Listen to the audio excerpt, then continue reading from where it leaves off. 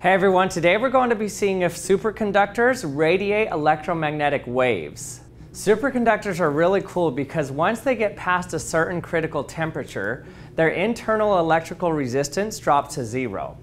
Not just close to zero or really low resistance, but I mean actually zero. They have no internal resistance.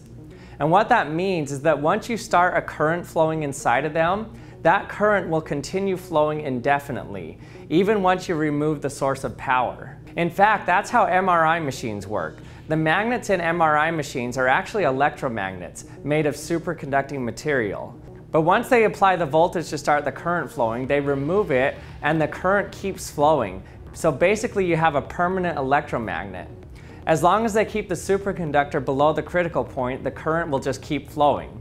Let me show you how I can get the current flowing in my superconductor here. So once I get it below the critical temperature, I can put it near a magnet, and that will create eddy currents inside of it. These eddy currents create their own magnetic fields that I can measure with this magnetic paper here.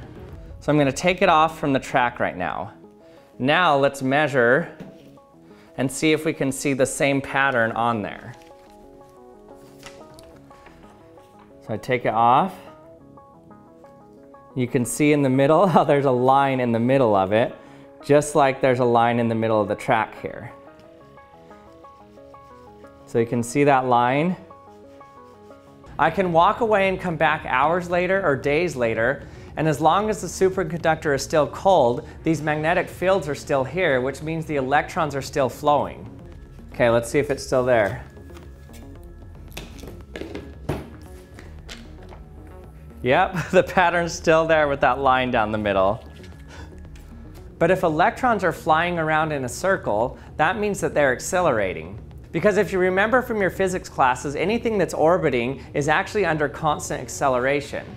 So particles that are moving around in an orbit should radiate. This is what happens in particle accelerators. You see radiation coming off the particle accelerator. This radiation is called synchrotron radiation. In fact, this is one of the reasons we knew that electrons don't orbit around the protons of an atom. Because if they were actually orbiting, they'd be under constant acceleration, which means that they would radiate energy. And if they radiated energy, they would fall down to a lower energy state, and eventually they'd spiral down to the center of the atom. But that leads me to a question. Well, in a superconductor, electrons are continually flowing around in a circle.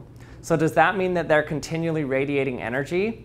And wouldn't that mean that eventually they're going to stop their current flowing? So can the current really flow forever in a superconductor? At first thought, it seems that the eddy currents in superconductors should give off radiation themselves because they're under constant acceleration. But on closer inspection, we see that they don't.